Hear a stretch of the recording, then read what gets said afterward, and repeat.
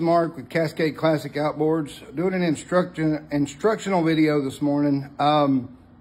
This is how we do it. It's not how you have to do it, it's how we do it. This Honda 99, and I believe it's a 2006, they had taken the thermostat gasket and they had went to replace the thermostat, the owner or someone, and they had broken a bolt off here, heat and patience to take those out. They had broken a bolt, and what they did was went to drill it out. But when they drilled it out, they made it too big, and they cut into the gasket. So the motor had overheated at one point, and this cover was cracked anyway. There's a fine crack in it right there. Probably this had something to do with it. But they had helicoiled through here, which is a good technique, but they had helicoiled through here and into here, and causing it to be one piece. So you couldn't replace this without pulling the helicoil and destroying it. And they had way too big of a bolt in there, so it had cut into the gasket itself. So we had to replace this. And what I did, and I wish I got pictures you can see on our page, Cascade Classic Outboards, but this is for YouTube mainly.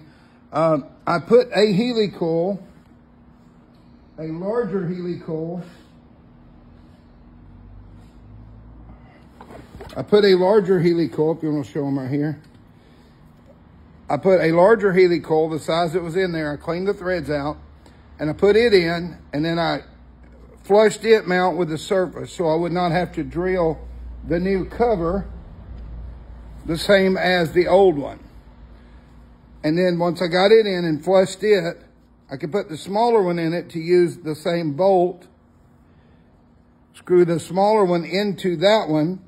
Now, it was going to stick out just a little bit, which is okay, because I can countersink the hole here just a little bit for that to set in without getting into the gasket whatsoever. So with that done, I'll show you what we did.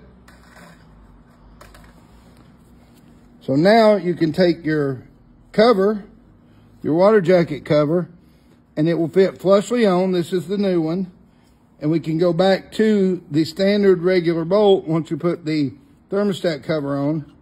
But as you see, it will screw in. You haven't lost any integrity of the structure of it, but you've also gained, you've been able to use the correct bolts and all again, and you haven't lost any of your gasket either.